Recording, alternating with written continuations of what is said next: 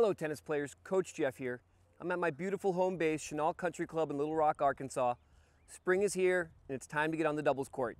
In this video, we're gonna go over some intermediate doubles tactics and strategies to help you win more.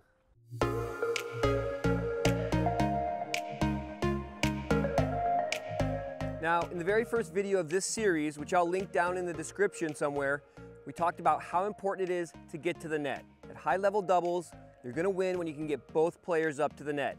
In this video, we're gonna talk about ways that you're able to get to the net, particularly behind the return of serve and when you're in those one-up, one-back cross-court rallies when you get a short ball. What we won't go over in this video is serve and volleying. That's a little bit tougher. There's gonna be a separate few videos on that, so make sure to subscribe to see those. So let's start with the return of serve. The return of serve is definitely a place where you should be able to get into the net quite a bit. Unless they're serving an absolute bomb and you just don't feel like you can get it back cross court away from the net player, and you also don't feel like you can hit with your center of gravity going forward, then maybe you'll stay back. But at all levels of tennis, people struggle with their serve, at least their second serve. You should be able to return and come in.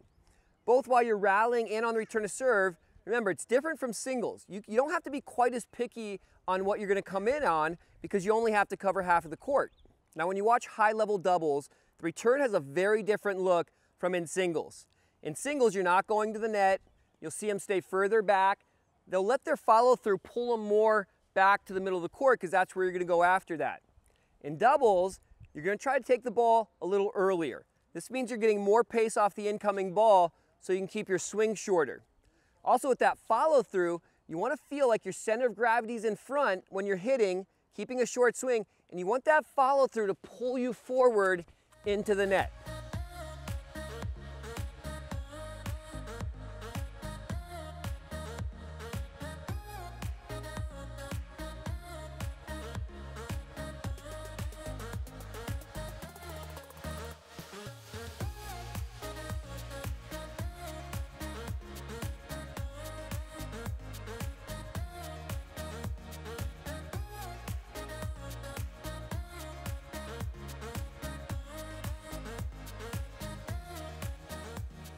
And now keep in mind on that return of serve, it's a predetermined plan. You should know how good is their first serve, how good is their second serve.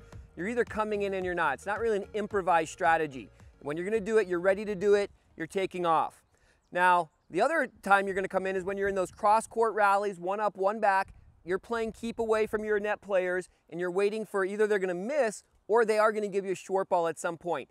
And you wanna be ready for that short ball. You wanna make it a point that if it's a little short, you can get in, and then get back behind that baseline. That's kind of a more beginner type problem we see where people kind of drift into the court and they end up in no man's land. So if it's a little short, you get back, you hit, you get back. If it's deep, you get back, you hit it, and then you're gonna come back in. You wanna feel like you're a magnet to the baseline always. You hit and then you get back in, and then you're saying to yourself, where's my short ball, where's my short ball? Because it's so important to identify that short ball coming. The difference between the short ball coming, bouncing, going to its apex and dropping into your racket and going in, and a short ball coming and you immediately moving in and taking it on the rise is huge, because those few more steps that you're going to get closer to the net is going to make all the difference in winning up there.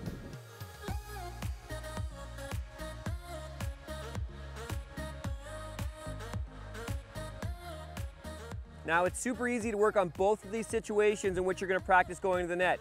Go out with your doubles partner, split the court in half, play out cross court, have them serve you, practice returning and coming in over and over again.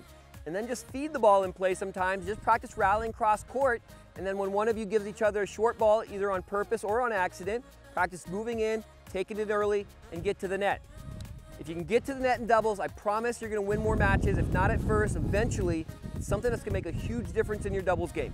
So here's 2 ways to get to the net. Now we're gonna go over serving and volleying in a future series, so definitely subscribe to see that.